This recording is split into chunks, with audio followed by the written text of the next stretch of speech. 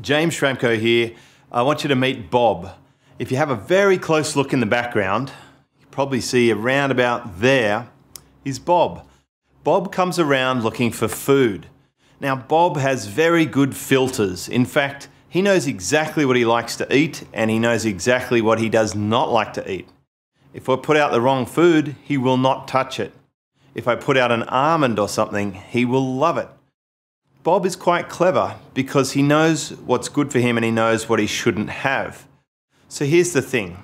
I get a lot of calls from people saying, I've got these clients, I took the job, they don't pay me very much, what can I do? My answer is you need to filter better. You got to be like Bob. You have to know what's for you and what's not for you. Because I've seen it time and time again. A business owner will put themselves into a precarious situation by taking on work at too low a rate and not being able to deliver. Sometimes it can have catastrophic consequences.